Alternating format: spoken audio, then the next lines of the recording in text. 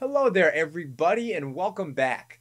I'm Daniel, the Card Minnow Valvo, and today we'll be dusting off our old friends' positive and negative numbers and asking ourselves, wait, how do we actually add these?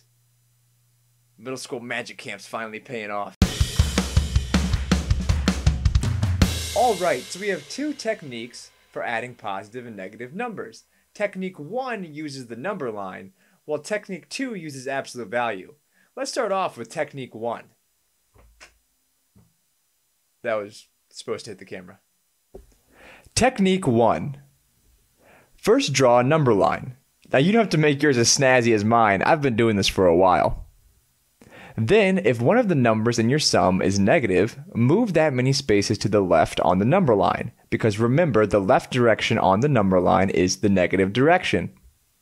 Then, if you're adding a positive number, move that